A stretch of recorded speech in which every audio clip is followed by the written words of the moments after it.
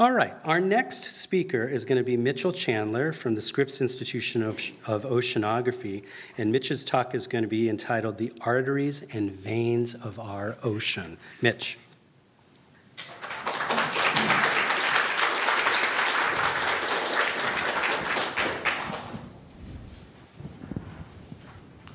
If we think of the ocean as the heart of our climate system, then we can think of ocean currents as its arteries and veins. And much like our arteries and veins transport blood around our body and help regulate our body temperature, these ocean currents, or oceanic arteries, transport water and heat around the ocean and help regulate our global temperature. However, our oceanic heart and its arteries are changing, due in no small part to the activities of us as humans.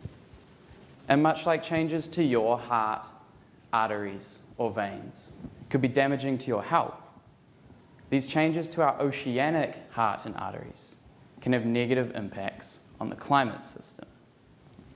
In order to better understand these changes, we need to make long-term measurements of the ocean.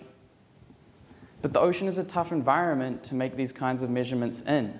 Equipment can fail, can be swept away, and marine creatures can grow on this equipment. In my work, an example of which I'm showing behind me here, I overcome some of these measurement challenges by combining different ocean measurements from different observing systems.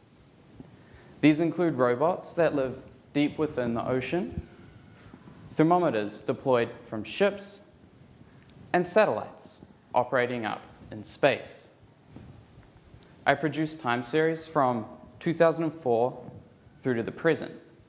And uniquely, these time series extend all the way from the ocean surface down to a depth of 2 kilometers, which is about 6,500 feet for my non-metric audience members here.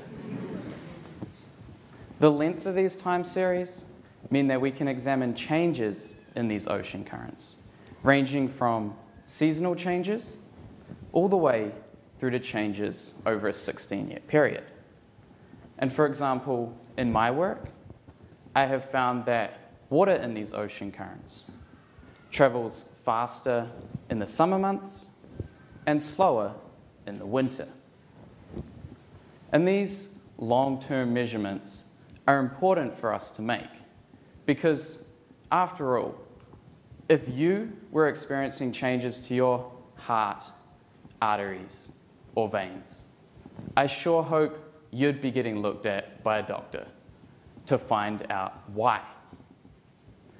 So why shouldn't we be doing the same with the heart of our climate system, the ocean? Thank you.